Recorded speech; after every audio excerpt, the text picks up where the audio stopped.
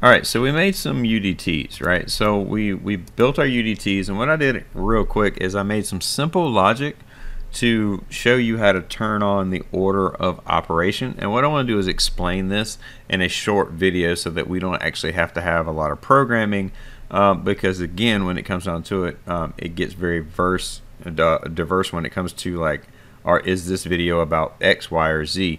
This is about the order of operation, okay? So first, what we want to make sure there's 0 faults. If we're monitoring the actual servo itself, the servo's name. Again, this is my servo's name is going to be trainer servo, and this is again using Studio 5000 version 32. This is all this logic and theory of operation is good for RS Logic 5000 or Studio 5000. So keep that in mind. Now. Again, so we're in the very first instance, we're monitoring our faults, right?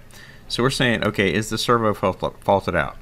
Then we're summing this up in rung 1. We're summing it up, saying, okay, there's no faults, there's no group faults. So what we're saying here is the motion group itself, there's no group faults. So, and why am I doing that? The reason I'm doing that is because of the simple fact of, well, if you had more than one servo, or if you had like, you know, multiple, like 4, you know, in any more than just one, really. I've seen systems with, you know, up to 20 or 30 servos in their servo list. Now, when it comes down to it, you monitor the group, because if the group is not happy, then you don't want to command it to do anything, right? You don't want to start controlling it if there's a problem. So that's why we monitor the group. Okay, so the group has to be synced, and or you'll get a sync fault, right? So there's a group fault. You can also monitor to make sure that the group is synced, meaning you can come over here and have another bit that says group synced. So you could say group sync, and then I'm going to alias this bit again to my servo, and then come over here and I'm going to look for group sync. So we'll just type in group, or we can look at group sync. I think we should look at the motion group itself. So this is called motion. So motion over here, group, and then we'll say this is the group synced. So we want to make sure our group is synced too. That will give you a good indication of, can you do something or can't, you know, should you, right? So first we want to make sure it's not faulted, then we'll make sure it is synced, and then we want to make sure there's no physical fault, and then we'll make sure there's no module fault for the controller. In my instance, it's a K6K controller. Your instance, it could be a SIP motion, right?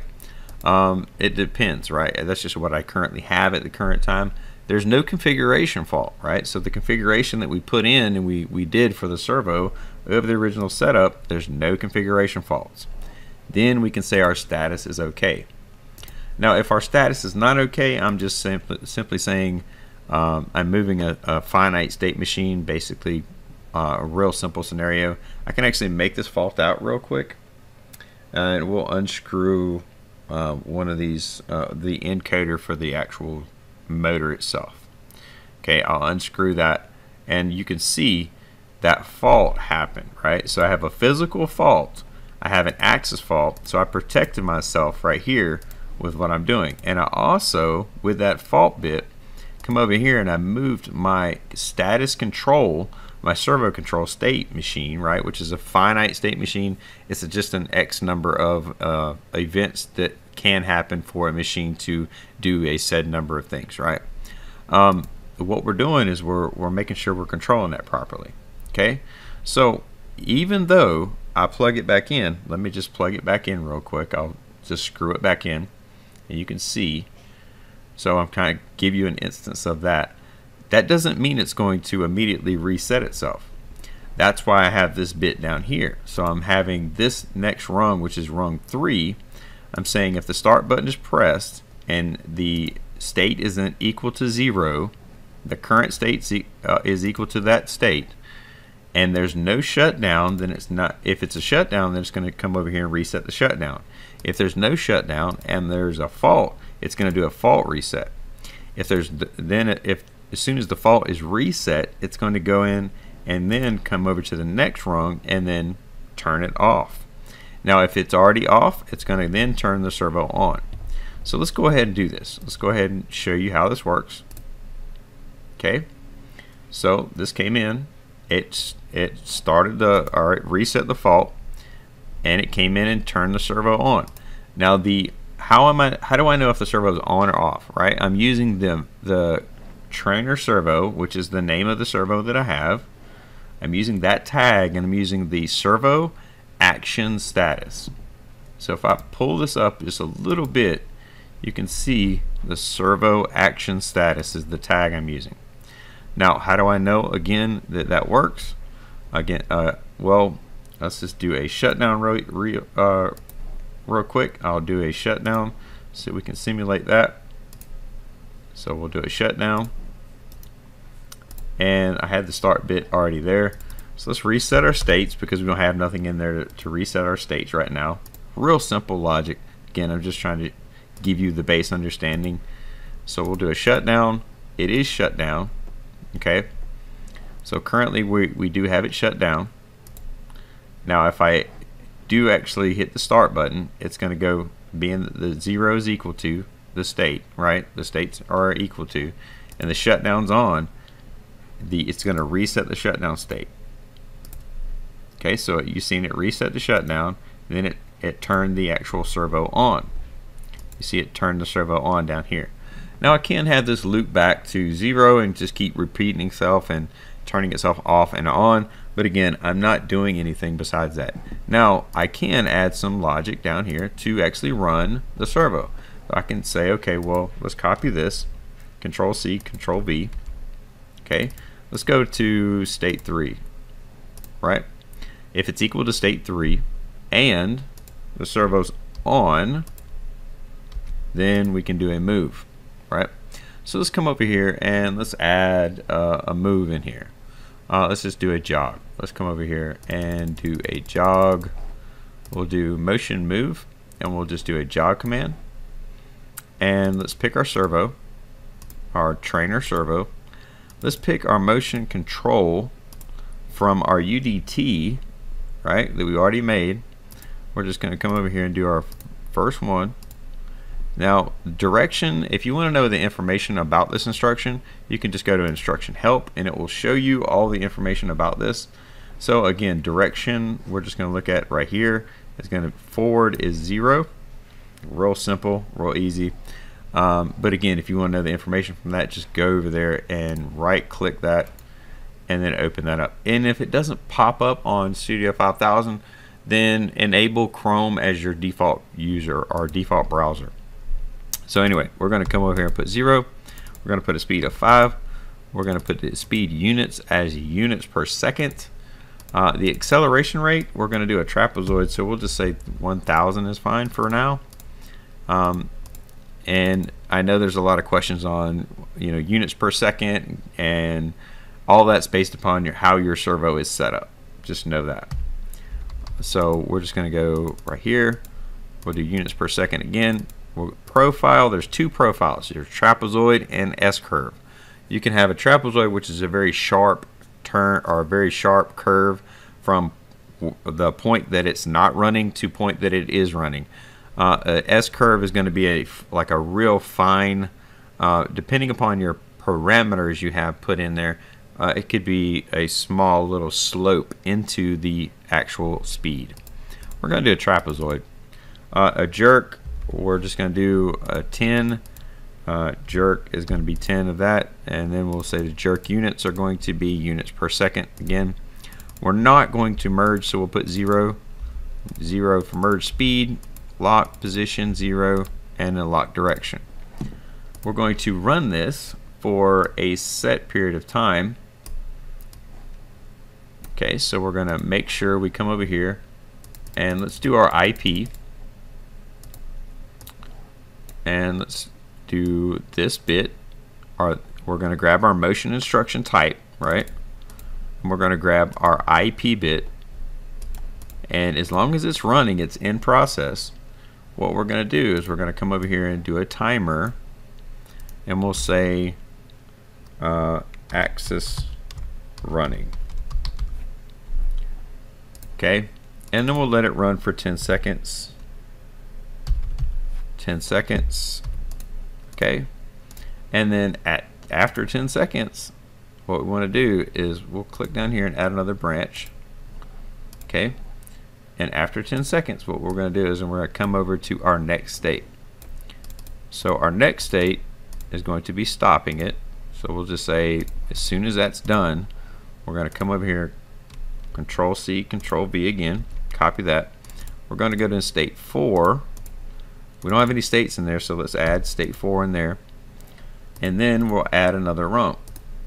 Okay, and then basically copy this, Control C, Control V, and if in state 4, then we want to make sure that we turn the actual jog off. So what we want to do is we want to come into motion state or motion move. We want to come over here to the stop, the MAS. Okay, we're going to come over here and get our axis, which is in my instance is the trainer servo. We're going to get our tag name, which is our axis 1, and we're going to get stop or motion axis stop. Use the very first one. Stop type, we're going to do all. We could just do jog, but we're going to do all. Acceleration, we'll put yes, and we'll accelerate at 10,000 or 1,000. The units is units per second. Jerk, we're not going to change the jerk, but we will put a value in there because it requires a value, and then we'll stop it. And then what we can do to transition to the, let's just say another state for that instance, we can say, okay, well, is it actually running? Okay, so for this instance, we're going to do something slightly different. And again, so for this to move into another state, okay, this is going to, let's just feed back to state 0 for this. And what we're going to do is we're going to run it and then turn it off. Run it, turn it off. Run it, turn it off. Really simple. But I want to verify that the servo is turned off. So let's come over here and monitor one of these. Let's go to our axis and monitor tags. And let's pick one of them that would be like the velocity running. So we come down here to the very bottom. I believe it's actual velocity. Right here. We can get actual velocity, copy this, and I'm just giving you a for instance. You don't have to use this. I'm giving you an example. All this is an example so you understand the way a servo works. Okay, and we'll say if the actual velocity is less than, or let's just say less than 0.1, right? Because it's never going to be perfect, because if I just slightly try to turn it, it's going to try to adjust itself all the time anyway. As long as it's on, as long as it is on. So at that point, we'll do that. All right, so at this point, we'll have this turn off, and let's actually have it off for a set amount of time too. So let's say that it was off. So let's add another bit in here, and let's say that the motion was off, or the actual axis was off, and we'll say that it was done, right? Or actually, yeah, let's just say it was done, or we can say the motion is off from this down here. Let's do that. I think that's better. Come over here and let's use a timer again, and we'll say this is the axis rest time. Alright, and then let's put 10 seconds in there. Actually, I need to make this tag. Actually, the tag is made. Let's put some time in here, and let's say 10 seconds, and we'll transition back to 0 after that's done. Very simple. Okay, so we'll transition back to 0, or state 0, once this is done. Alright, so real quick, the servo is actually running because we had the start bit on. Let's actually let it go through the process of 10 seconds. Then it goes into the next one. This is timing out. Okay, it's not running. The servo is not running. And then as soon as it's not running, it would go to state 0. Now let's do ourselves a favor again, and let's do a motion shutdown. And again, you could have motion shutdowns for many different reasons. So let's do a shutdown, and let's do a start. Okay, so it comes in, it starts this process, and the motor is running. We can verify that from the actual parameter, or from the actual motor, to actually look at the velocity. We can do a no operation so that we can do that. We'll do MNOP, and then we'll say this is a compare, or let's do a move, and we'll just look at the trainer servo, and we'll look at the actual velocity, or the actual position. The actual position. Velocity, this is actual. So what I'm going to do here is just show you that the actual position is running. This is guard. I believe once we're in the guard, it's not good, so I think we're past it. Alright, so let's get into the, and we can just go ahead and find it. Maybe easier to find it in the servo right here, and we'll say the position. That's what I was looking for. Sorry about that, it took so long. Alright, so just to show you that it is running, that's a no operation, and we're also, just for safe bets, we're just going to say that this is an AFI, so it's not run anywhere. It's just giving you a rough indication of this is running. And then while it's doing that, let me put, while it's in run state, let me go ahead and pull the actual, make a fault happen. We'll pull the encoder again. Okay. So we'll make sure we pull the encoder. We have a fault. It's at 0, right? So we have a fault. We do have a fault. We're going to come back in, and our start button is on, so let's turn our start button off. Naturally, you would have controls for this, like a start button, or like an HMI button or something that nature. This thing does not want to plug back in.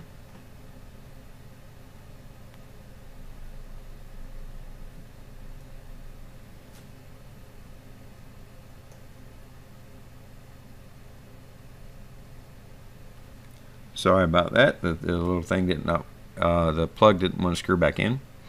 Alright, so let's actually come over here, and now you can see that there is a fault. There's a fault on our summing bit, our summing rung up here, right? So what we want to do is hit start, let it reset the fault, let it come down here, and now the servo's back running. So that's the proper sequence and the proper order of operation to make sure that you have a healthy servo system, right? So make sure there's no faults. Make sure you shut the servo off if it is on, and then command it to do whatever you need it to do, right? Now I'm just showing you this as a base implementation. This is nothing written in stone. This is just my best practice and something I've done for years, and it's always a real reliable system, because again, you're verifying you don't have any faults. You're verifying that there's no shutdown reset. You're making sure your whole system is basically healthy. Then you're turning your servo off, meaning you're completely turning your controller off. Then you're coming in, turning your controller on to control the servo position, and then you're moving it. I gave you a simple illustration of how to move it. Again, this is just, again, a really simple illustration. Nothing written in stone. Is just an example, so please take it for what it is worth. It does give you the proper order of operation, and also shows you how to use that UDT that we actually made, and different ways to actually go about implementing that. So hopefully that was very helpful, and we'll see you guys on the next one.